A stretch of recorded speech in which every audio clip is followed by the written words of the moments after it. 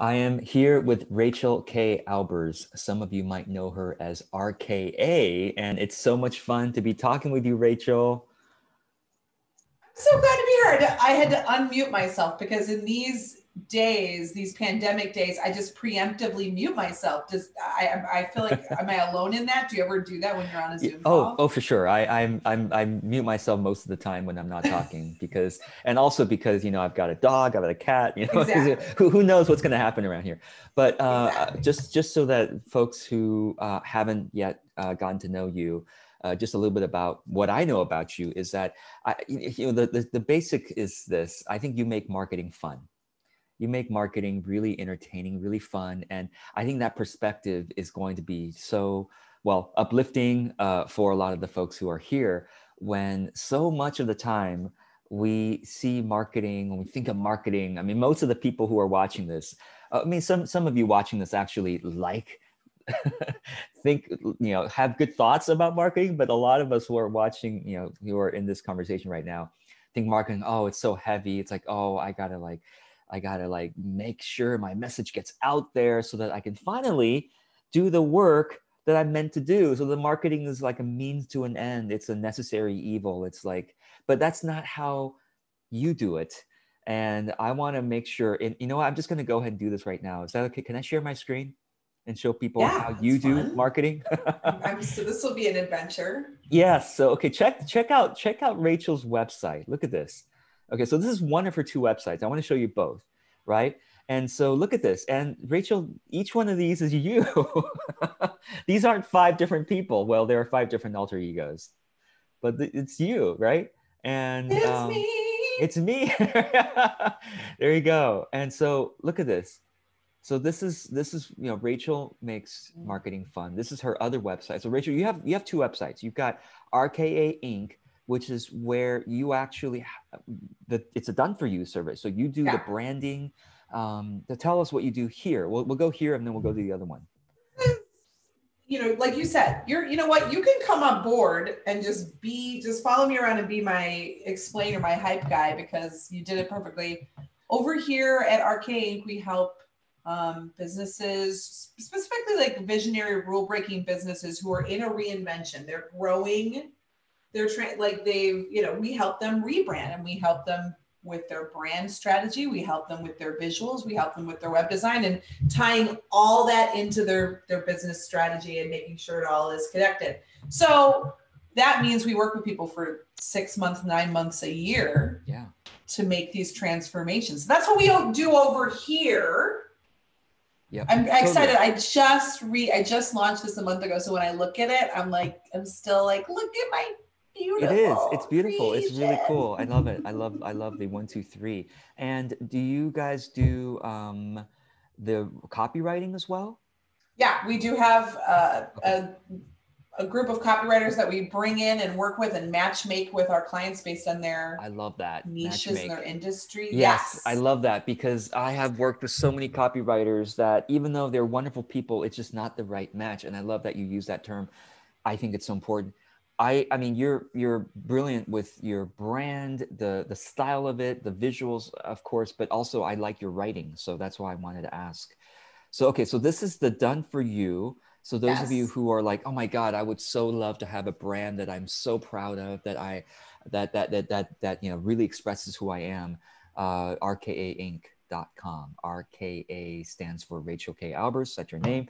RKAinc.com. Okay, and then the other one. Okay.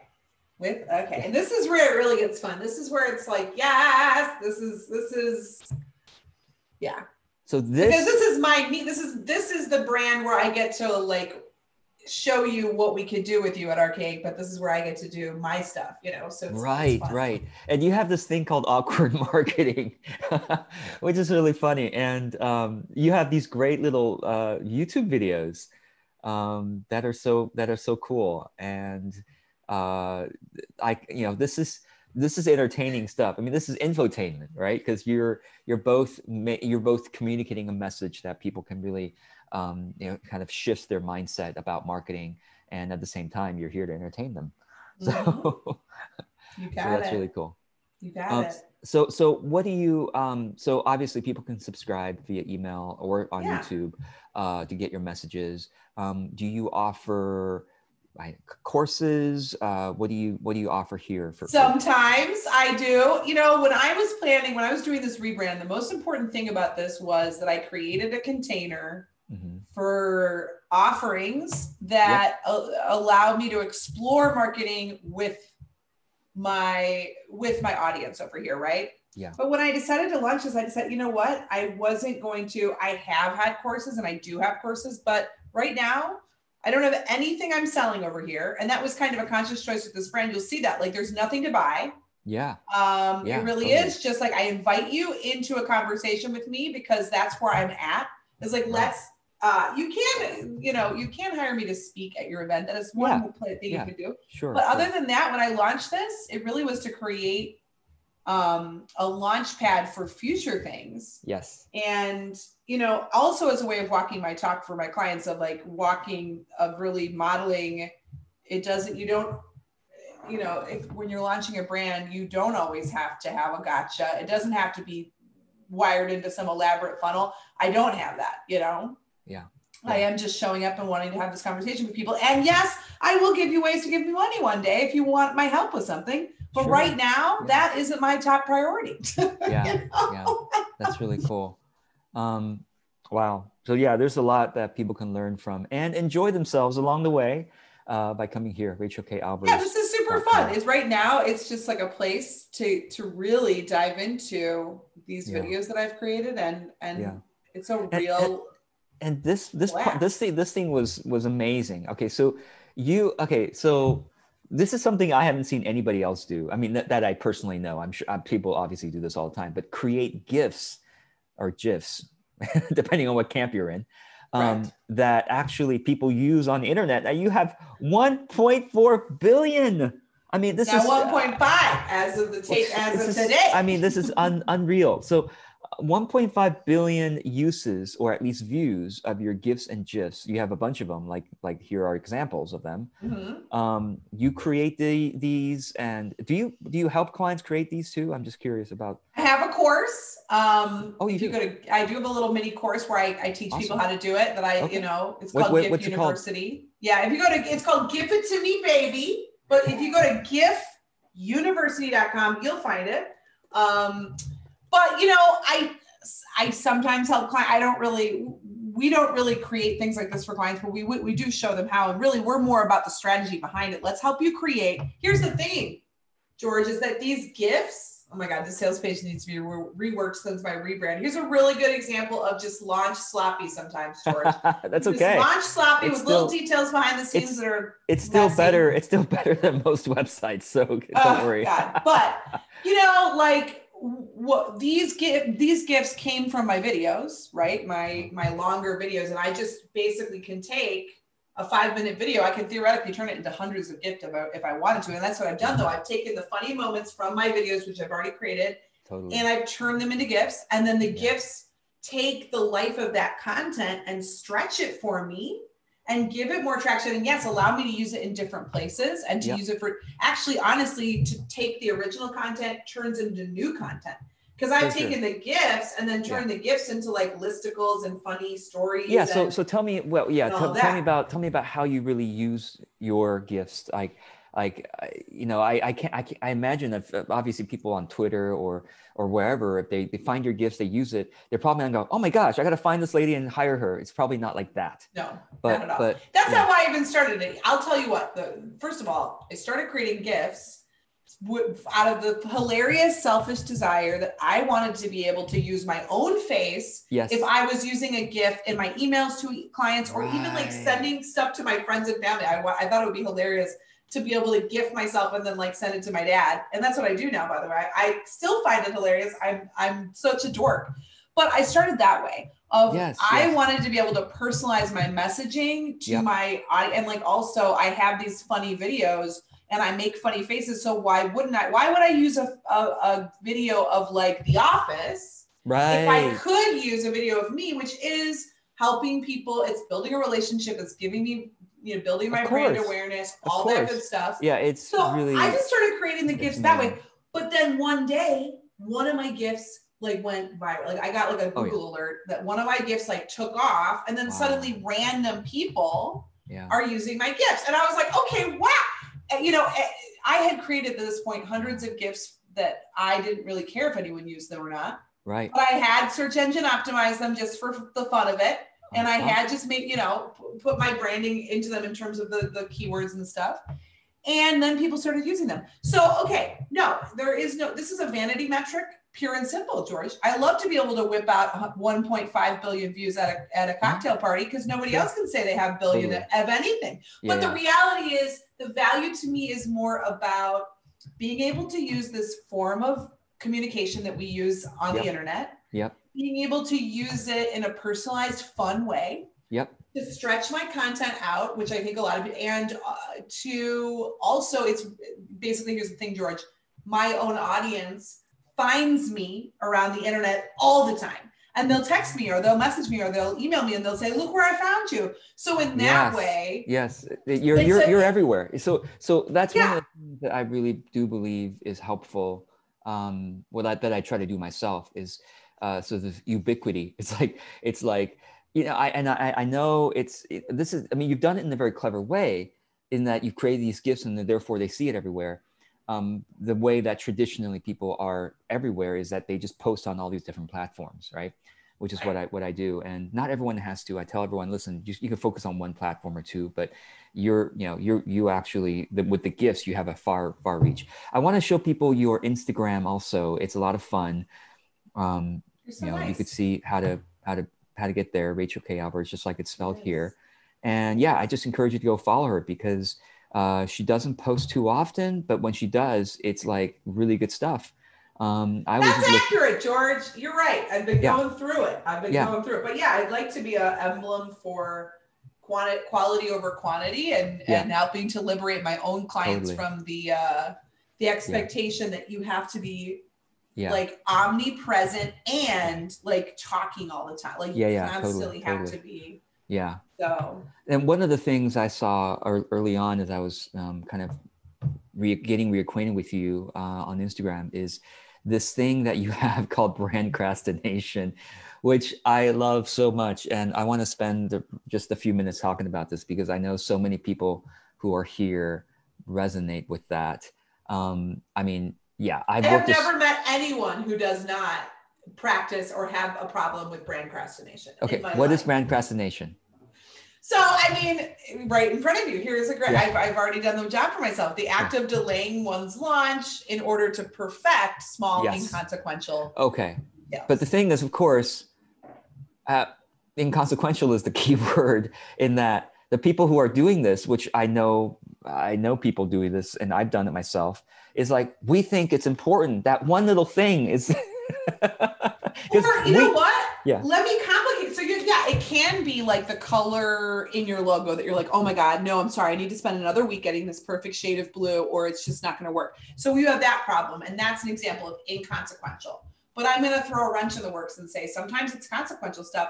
And it's the stuff that you need someone to step in and say, this is a great idea. I love this. We're going to do it after we launched phase 1 of this project or phase 2. You know what I'm saying? Like I see a lot of people brandcrastinating in the service to this fake, this false, this myth of perfectionism. So I am the queen with my own clients of saying, yes, phase 2. That's a phase 2 item. So even if it is a consequential detail, being able to say to yourself, in all things, I'm all about launching dirty. Like I just showed you, I've still got my own launch details that are still dirty, but I had to launch what I had to launch. I literally had to launch. Look at my. Look this part. I mean, but it's okay. I mean, people are going to come here and they go, oh my God, I can't believe this isn't working. I'm leaving. No one's going to do that. It is. No one's going to do that. I mean, they probably are here because they heard about it. And so they're like, oh, that's funny. That didn't work out. Okay, let's keep going. You know, that's usually the people's reactions to these kinds of things, you know? May it just be like sometimes when I see other people that I admire, especially or not, maybe, and they've made a mistake or their like sales page looks like crap or something, I'm like, oh, thank God, because they looked superhuman. So thank God even this person has a typo in their email, you know? Yeah. So the bottom line, like what I've seen people do is they take like a year to build their website or longer, or even just Well, like, to me, yeah. even 6 months, 9 months. I mean, 9 months because you're birthing a human being, and maybe a website is like that complicated. But Well, it is. George, we can have a whole conversation about that. But yeah, I hear you. So yeah, people take a long time to birth their websites. Yes, I'm with you. Or like, and I think part of your message here is like, once they birth their website, now they go through now they're like, okay, I got to change everything now. It's like they just spend a year and a half but launching their website, and it already feels outdated to them. And now they're like, oh my God, I've already evolved beyond this. And then let me spend the next year and a half rebranding again. That's literally what happened. I mean, that is the natural evolution. That is the branding process. Scientists have studied it, George. That's what happens in the wild. To many of us. But yeah, it is. You're getting into your own head. The thing about the website process that makes it tricky is this. What I found, and I just kind of recently made this realization, George. So like, breaking news, you're the first to hear this. Wow. What I found is, why does the website process take so long? Because I've been trying to crack the code. My website process, I'm going to be like, full disclosure, takes a long time. Sure. Our team, when we work with a client, going from start to finish, we're looking at between, I would say, 6 to 12 months. Like, that's our average. Well, why though? Like, why does it take you're doing that long? an amazing job with it. I mean, here's the trick though. Here's the little trick. What I've found is, in this world of endless coaching and courses and strategy and tactics, and I'm going to learn this new skill, and I'm going to learn about branding and all of this stuff, people need to have something tangible to apply their big visionary business and marketing strategy to. Yeah. So what I will say is, the secret is, people come to me for the website, but what I sell them is not a website. We sell them business strategy, brand strategy, and marketing strategy. And the website is a cherry on top. Right. And why does it take so long? Because most people actually end up realizing, when they're doing a rebrand process or they're doing a website, they haven't made decisions around these other areas, and they're forced to if they're going to actually get through this process and do it right. Does this make sense? Yeah. So I just kind of had this realization that the value of the website as part of a branding process, for example, is that it offers a tangible container through which to meaningfully look at a business's like overall business strategy, and then overall brand and marketing and positioning strategy. And the website is simply a vehicle through which to do that. So that's, for me, a valid use of a 9-month website process. But if you're just doing it because you can't freaking choose the shade of blue, or because you want to start all over because you want new photos done, just because you saw somebody else did something that you liked, that's another story. You know what I'm saying? Yes, I really like that. Yeah, I really, it's kind of a little bit similar to, and I'll stop the screen share now because I can't concentrate when I have that great video going here on your YouTube. I see business, the process. Well, sometimes I say this: the process of marketing is really the process of a business finding its own calling. Like that's, and then further out. That's a very beautiful thing. That's like the most poetic thing I've ever heard in my life as applied to marketing. And then further out, the process of business is really the process of a human being, finding their, the process of personal development on the professional stage. I mean, it's, as you well know, there's so much personal development involved, and we've really everybody here. Totally. Yes. So we have like 2-3 minutes left. Anything you want to be sure you share with the audience, something coming up for you, any other kind of parting words of George? This was what was coming up for me, was this conversation today in this moment. No, you know what? Head on over to awkwardmarketing.com and have some fun over there. There's some really, I would say, if you want to know where to start with The Office. You're right there on awkwardmarketing.tv. You can go to either one, awkwardmarketing.com. That'll take you to my hub. Yep. You can go and dive into the show. If you scroll down a little bit, you can dive into, if you're like, where do I start? Go down a little bit more.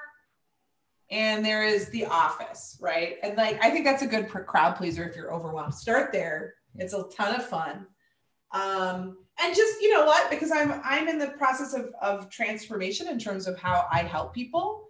And so we're having a conversation. Like, that's what's happening over here on this side of my brand. I'm really excited about it as like an artist and as a marketer in pursuit of meaning, George, is what I like to call it. Yeah. Look at you. Look at you, just like this is like being on a news show where my clips are being you've got my clips going on. I know, it's great. That's great. Oh my gosh. Are you ever going to teach people how you make these kinds of videos? Yeah, I thought that could be fun. Oh, you have to. Be fun. It's a requirement. That's part of your calling. How's that? Is it? Okay, I'm totally into it. Yeah, well, these are super fun. Yeah. Yeah. Oh, because that's one of the geniuses that you do is have these videos. Anyway, so Rachel, what I was really proud of, George, just like to give myself a plug because we all should be our own fans, is that in this particular video's case, I literally built the sets. And when I say built the sets, I didn't just find the office background. I took a blank page and in Photoshop, using stock imagery, one by one, built Michael's office specifically. Wow. Like, I found the shades and I found a background. I made the conference room. Yeah, I made so even though it wasn't an actual set, this is a digital set made on a green screen. I essentially recreated the office backdrops myself using stock imagery and Photoshop. Isn't that fun? So cool. That's amazing. It's a work of art, and it's something that goes far. I mean, this is something, you could obviously really distribute this far on Facebook, YouTube, everywhere else. So I could, and I will, and that's what my dad says, right? So there you go, George. Right. Well, Rachel, I know I'm really glad for my audience here to get to know you and to bring some more fun and color into marketing. Earlier we were saying that I don't think we said this in the recording, but we have the same heart and a different style, different voice. And that's what diversity is about. That's what biodiversity and everything. So I love it. I love it. Love what you do. Thank you so much for the work that you do. George, thank you. Yeah, thank you.